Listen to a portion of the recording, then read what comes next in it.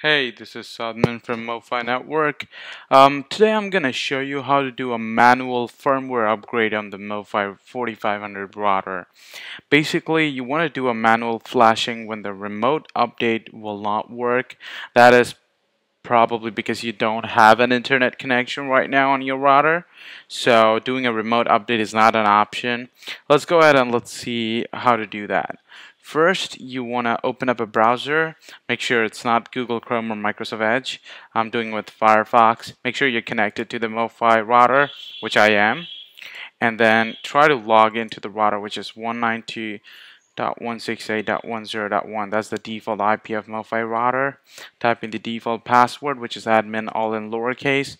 Once you're inside this router, you will understand that your remote update will not work is after you go to system, again at the bottom left hand corner, go to remote update.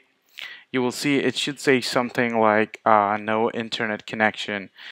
So it says that it has no internet connection. So all you'll need to do is get connected to a different network which has internet, because we'll need to download the latest firmware that we want to upgrade the router to. So it could be anyway, either tethering from your phone, from a different internet access point, but you will need an internet connection for that. So go ahead and I'll go ahead and connect to another connection that has internet, asking for the password. I'll type in the password. Should be connected in a moment. And after it's connected, you need to go to our site, mofinetwork.com, and then hover over to support and then click on download. This will take you to the download page. Now at this point, you need to know which is the model number of your router. So for my one, it is Mofi 4500 4G XE LTE V2. So I'll click on this download.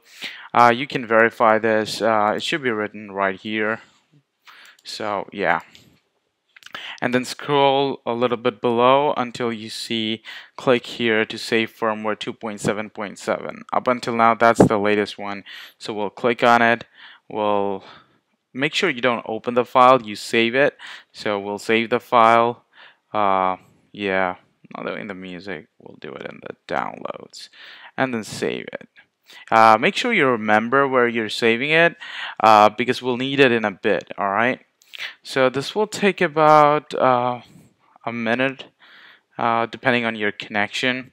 So while it downloads, you need to make sure we'll have this page open because we'll need to verify the checksum value after we initiate the upgrade. So just bear with it. Okay, looks like we are done downloading our firmware. So right now what we want to do is go back to the Mofi router and do a manual flashing.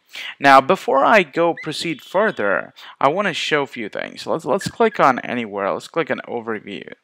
You see this spinning circle? It's actually going on and on. It's not actually doing anything.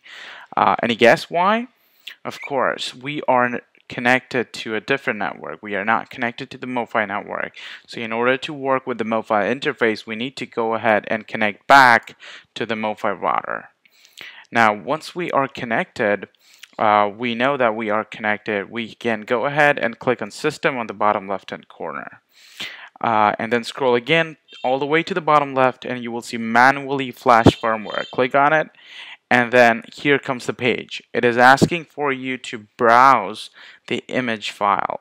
So that's the image file that we just downloaded. So go to downloads, and for me, I saved it in Mofi firmware, and then Mofi,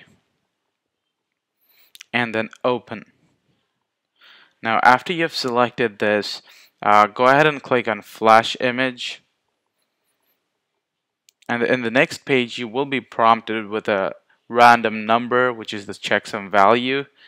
Here's the checksum value. Make sure it matches with the one that says here. So just matching the last 4 digits should be fine. 1D01. It says 1D01, so everything's perfectly fine. Now go ahead and click on proceed, and also note that the configuration files will be erased. So that's Alright, we'll click on proceed. The system is now flashing. Do not power off device.